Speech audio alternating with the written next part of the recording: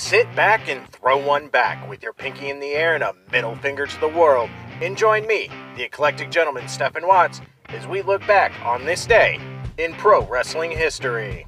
But before we do, put that drink down, like, share, and subscribe, and without further ado, let's get our wrestling history on. Ladies and gentlemen, boys and girls, children of all ages, it is August 4th, and we're going to start off as we always do on a positive note. That's right, these are your pro wrestling birthdays. 1932, a not often spoken about legend, Tiger Conway.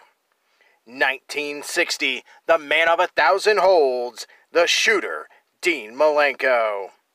1966, Japanese legend, Kensuke Sasaki. And last but not least, 1977, one part of SoCal Uncensored, Frankie Kazarian. And we're going to keep that positivity train a-rolling. That's right, these are your pro wrestling history highlights for August 4th. A super short trip in the Wayback Machine today, as we start in 1966.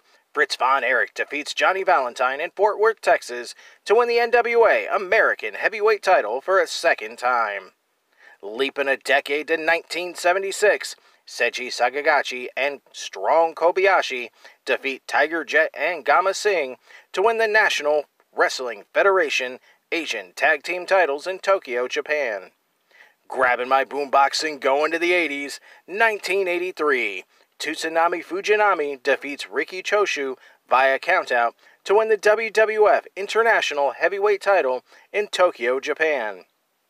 The next year in 1984, the Super Medics 1 and 3 defeat the Invaders 1 and 3 and San Juan, Puerto Rico for the WWC World Tag Team titles. Our final stop in the 80s, 1989. Cactus Jack and Scott Braddock defeat Jeff Jarrett and Matt Bourne for the World Class Wrestling Association World Tag Team Championships in Dallas, Texas. The belts would soon become the USWA Tag Team Championships.